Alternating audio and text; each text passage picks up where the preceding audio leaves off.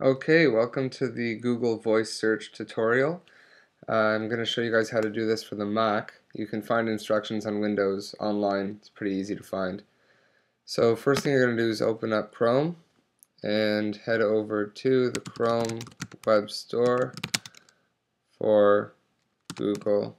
Oh, I'll just do voice search. Voice search from the Chrome Web Store, and just go ahead and install that. I've already got it installed, so you can go ahead and install that. If you want, just pause the video, but I'm going to continue. So once you've got the extension installed, on Apple for OS X, you're going to have to create an Apple script using this here. Okay, so copy that, and then go over to Spotlight up here, type in Apple script, or until Apple script comes up, and open up the Apple script editor. Okay, I've already got it put in there, so once you paste it in and save it, you're going to save it into the applications folder. Call it whatever you like. I called it Chrome Speech.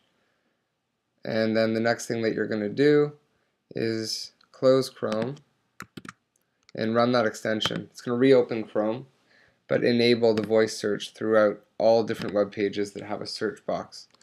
So let's head over to Google and let's do a search for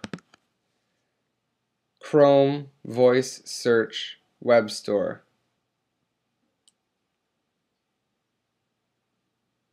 Alright, so that's back where we came to before.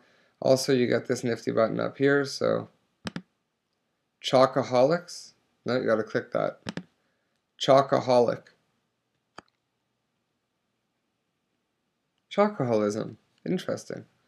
So that's searching a different website. But let's go over to Yahoo now. Take a look and see if we can voice search Yahoo. Voice search is great.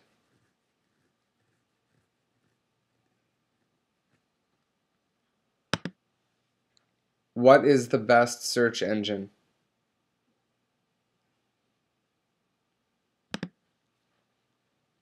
Daily Deal website. Ooh. Toronto, Ontario tourism facts.